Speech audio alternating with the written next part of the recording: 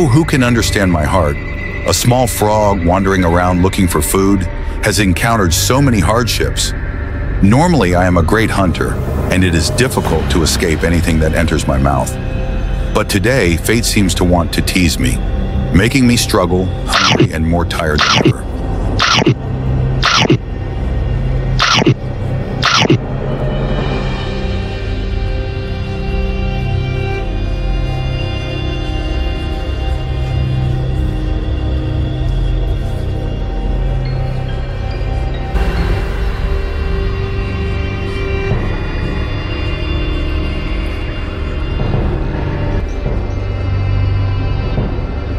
Early in the morning, my stomach growling loudly, I jumped out of my bed, eagerly searching for food. Soon I came across a giant larva, round, plump, and nutritious. I rushed forward, opened my mouth wide, and grabbed it. But oh my, it struggled so hard that my eyes were dizzy and my head was spinning.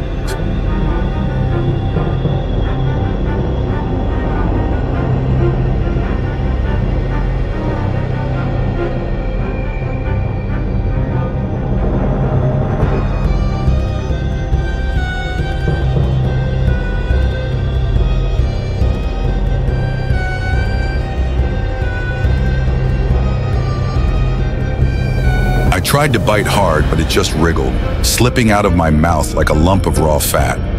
I swallowed regretfully, but my stomach was still growling. My heart was churning with resentment. "Forget it," I said to myself. "Give up the iron hunter, catch the perch."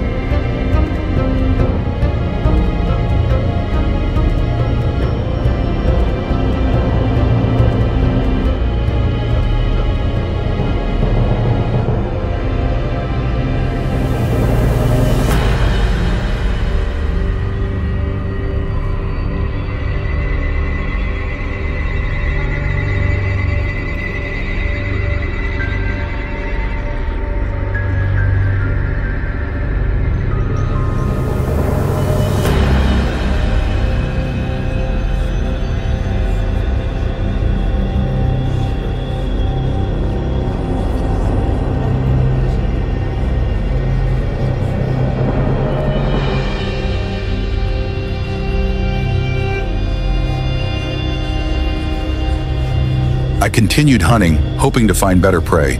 And then I came across a beetle. "Ha! Here's breakfast!" I pounced on it, gritting my teeth and biting hard. But, oh my, it was as hard as a rock, its shell so thick that my teeth felt like they were about to break. I tried to chew, tried to bite, but it wouldn't budge. The taste was also terrible, dry, and fishy. I couldn't swallow it, and it was a pity to spit it out. And I was so angry that I cried.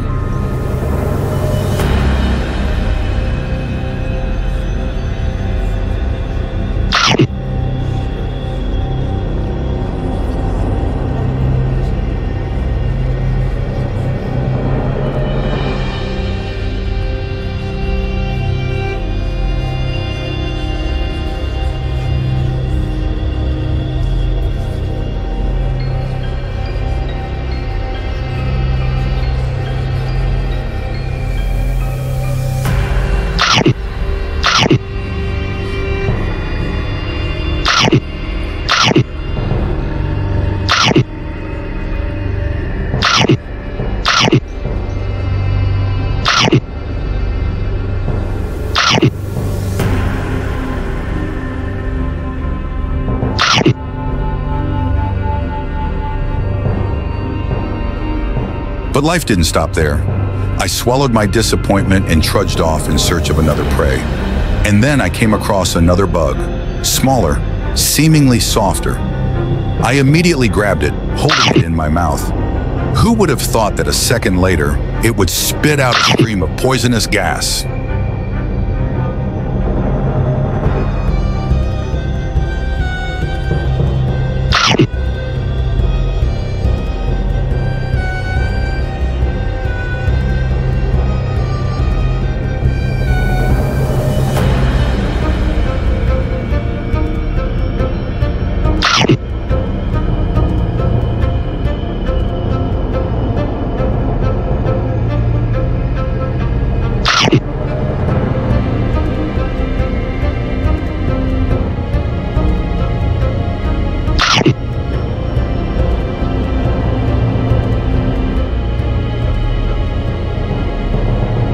My whole body was numb, my head was spinning, my eyes were blurred as if poisoned. I quickly spat out the bug. My mouth was bitter, my throat was burning. I staggered, fell to the ground, feeling like I had lost half my life.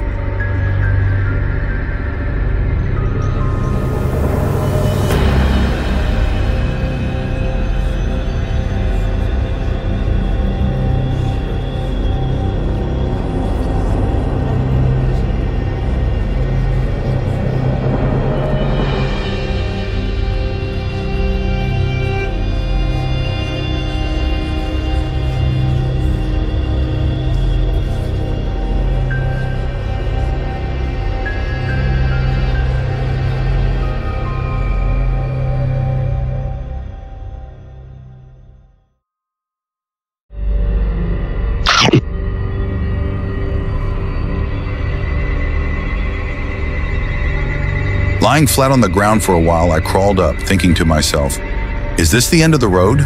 Or is there still a ray of hope at the end of the day? And then fate seemed to smile a little at me. I discovered a huge crayfish. Just looking at it made my mouth water. This time I can't miss. I excitedly rushed forward, ready to devour it.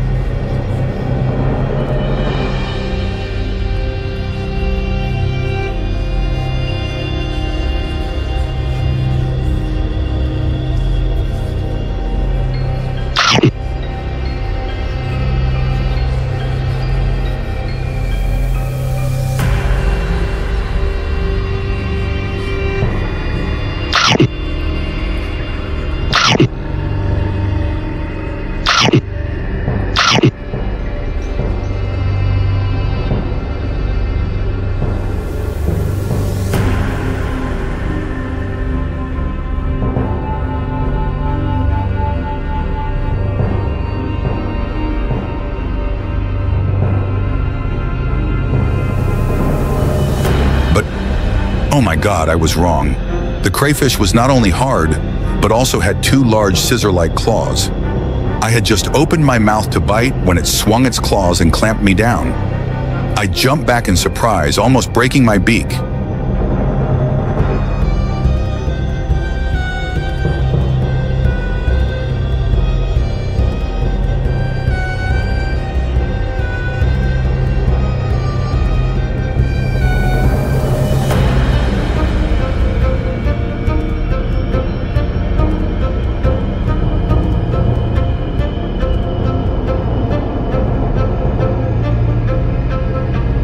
At this moment, I was really desperate. All day today, I had only met difficult people. My stomach was hungry, my mind was dizzy, my limbs were weak. I looked up at the falling night sky and sighed, today is really an unlucky day. If I had known this, I would never have stepped out of my nest. So the life of a frog is full of hardships.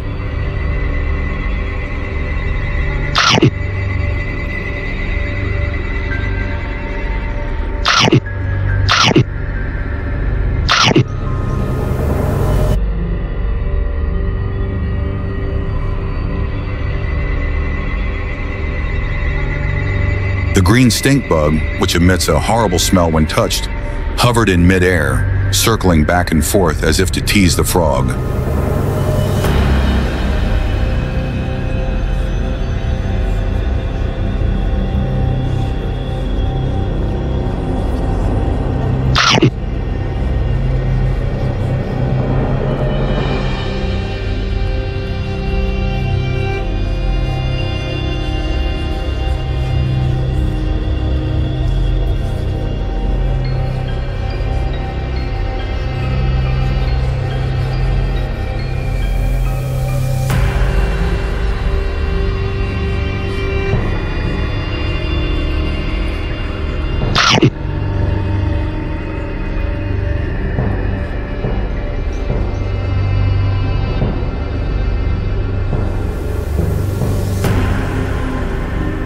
It took no time at all, just hovering leisurely right in front of the creature that was watching it intently.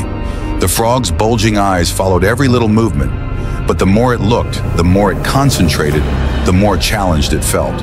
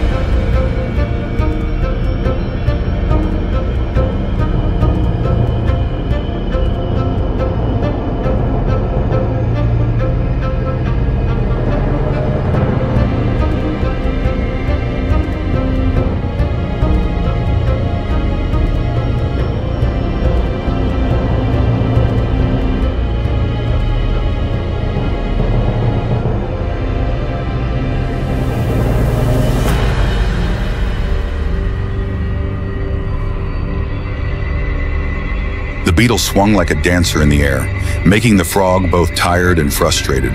Its long tongue twitched slightly, ready to dart out at any moment.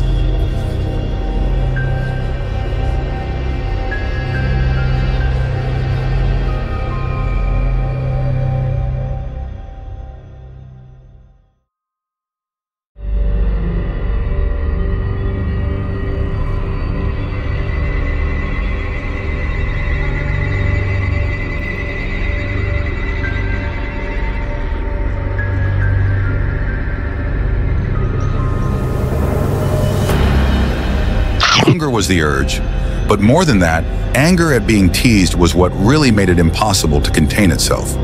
"Just you wait," the frog grumbled inwardly.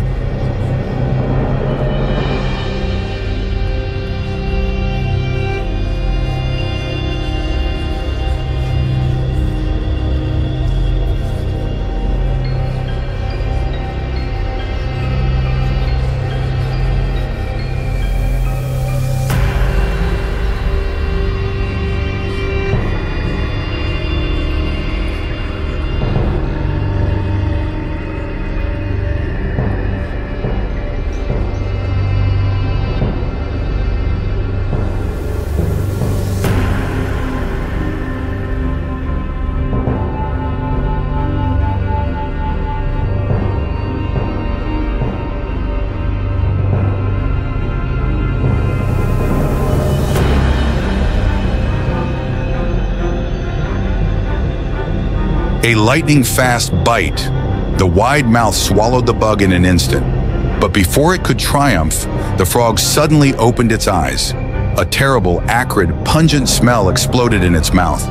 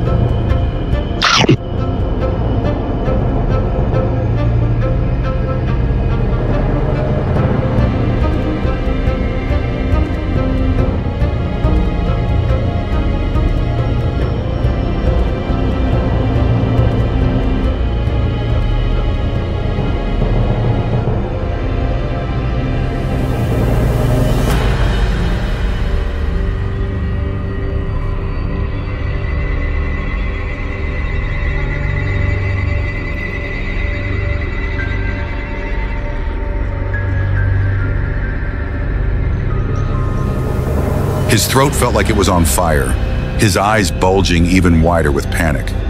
His whole body stiffened, his limbs trembled. He felt like he had just swallowed the worst thing in the world.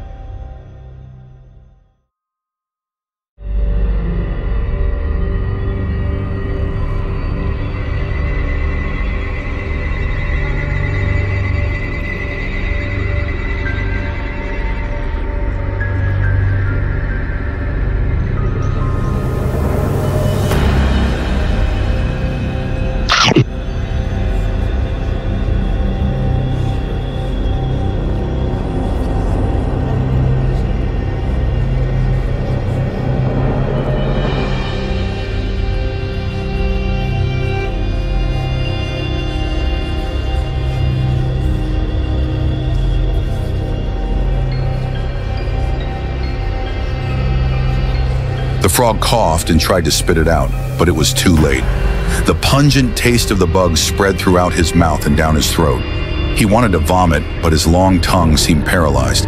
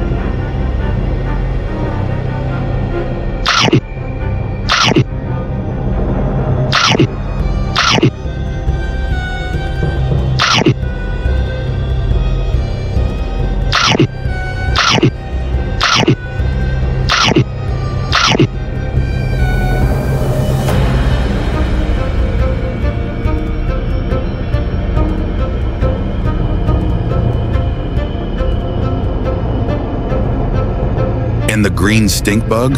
Its echo still seemed to linger in the air, like a sly, mocking victor.